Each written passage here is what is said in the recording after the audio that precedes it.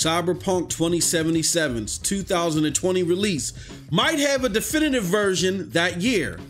But could those definitive versions be on the PC and Stadia?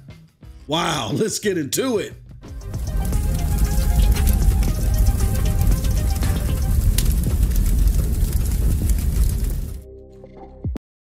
What's up, peoples? What's up, peoples? What's up, peoples? It is your boy MM2K back again with another one. Before we get started with this one, do me a huge favor. Hit that like button, hit that subscribe button, rock those bells for notifications, please, so you know when your boy's dropping these doses.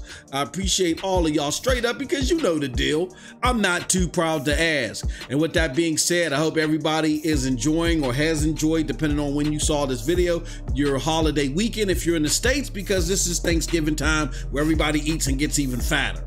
All right, let's get into it.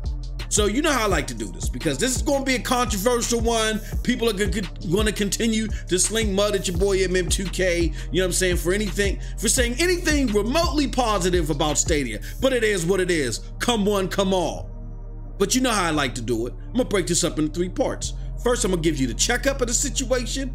I'm going to break down the analysis, and then I'm going to give you the prescription, okay? So first, let's start with the checkup. All right, so as you may all know, Cyberpunk 2077, developed by acclaimed Witcher 3 developer CD Projekt Red, is set for a 2020 release, okay? Now, that release is going to be on the Xbox One, PlayStation 4, PC, and Stadia, as a lot of people forget. That same year, though, new consoles from Xbox, codenamed Scarlet, and the PlayStation 5 are set to release. However, per a recent discussion, there are no plans at this time of this recording to have a version of that game ready for launch of those units. So therefore, one has to wonder and surmise, what will be the best versions of the game to have in 2020? Now on to the analysis. To determine this, let's first take a look at the article itself. So I'm gonna slide over here. For those that are watching the video version, check it out right here. All right, so this is the article from GamesRadar.com. And it reads, Cyberpunk 2077 won't be on PlayStation 5 or Xbox Projekt Scarlet when they launch.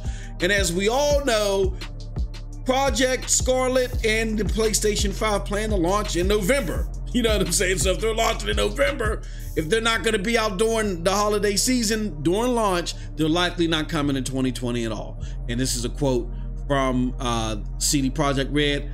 Quote, our games were always kind of ahead of technology. So the article reads as such. Cyberpunk 2077 arriving near the end of the console generation makes it a natural target for speculation about a next-gen counterpart.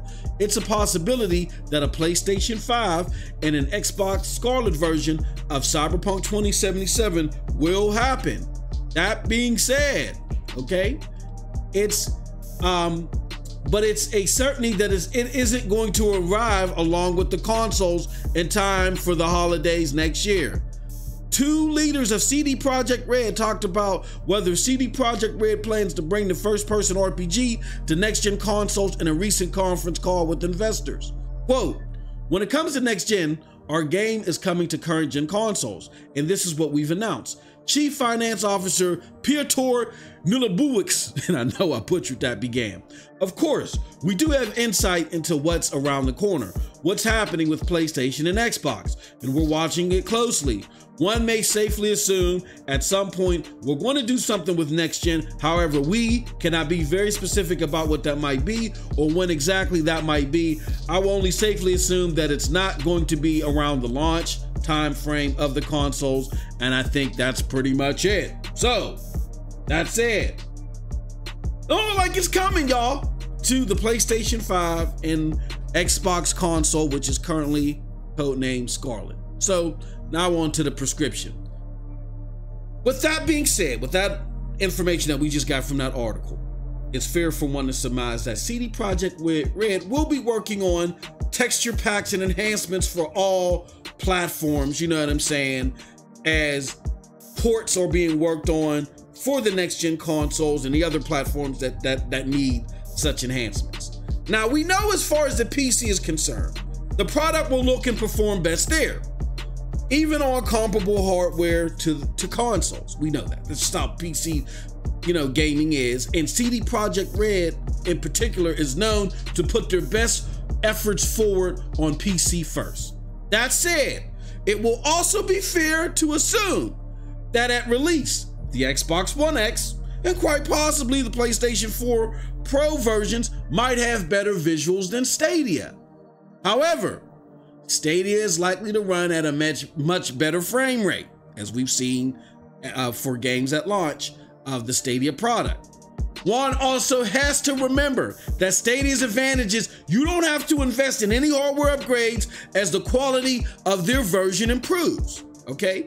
So as CD Projekt Red sends patches to consoles to merely address bugs, the performance on those consoles will likely be capped to what you get at launch due to hardware limitations. Stadia will not have such issues.